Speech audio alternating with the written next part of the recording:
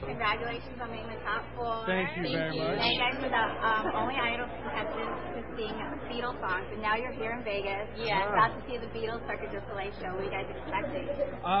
Well, I mean, it's hard to go wrong with Beatles music. It's fantastic in and of itself. So to put it in this kind of format, I'm anxious to see what they do with it because I've never seen Cirque du Soleil before.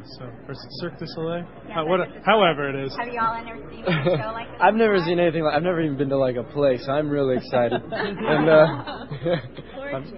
you? The outside of this building is amazing. The inside is, and I'm sure the show is going to be. Oh man, yeah, really I'm amazing. excited. I heard these shows are crazy cool.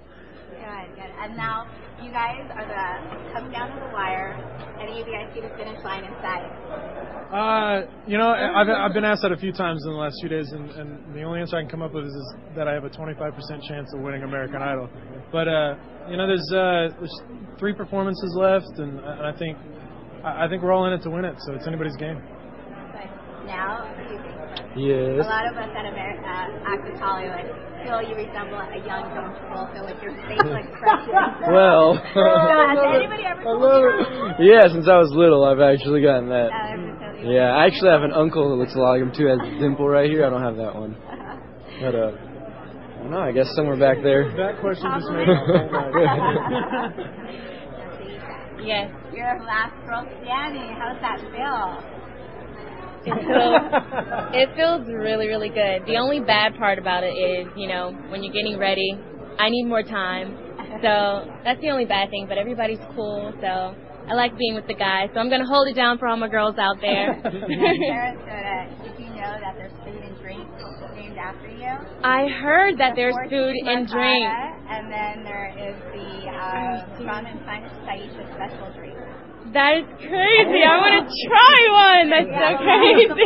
Out there. Thank you guys so much. I really, really appreciate it. I don't know. That's crazy. There's stuff named after me. Now, David, is this bittersweet for you? I mean, you are still in the competition, but you're missing out on your high school prom and all the high school activities with your friends. I think I'd much rather be here anyway because it's like I'm always singing and bugging everyone at home anyway. Everyone's always like, "Oh my gosh, she's always singing," and now I'm just always singing, and it makes sense why. So it's great. And prom was last Saturday anyway, so it's not like, just like, over it. Now, my last question to all of you guys: if you guys make this final round, you all be going back to your hometown. What's the first thing you want America to see about your hometown and where you want to go? I'll tell you what, my hometown is why I am who I am. So, however that gets put across, that's what I want America to see. Is there's a reason why I am who I am, for better or for worse, and I love where I'm from. Your first place when I take them? I don't know. I think we'll be hitting up College Station. We'll get to see what Aggie Land is all about. I'm pretty excited about that. And then I don't know. Back home, it's just really pretty. We just got a bunch of new stuff that came up around the lake, and I'm excited to go hang out. And you, first place? I love back home. Everyone's supportive. The first place that I'm really excited about going back to is Booker High School. That's my school right there. I've done a lot of plays there, and it's just so much fun. And you, Eddie?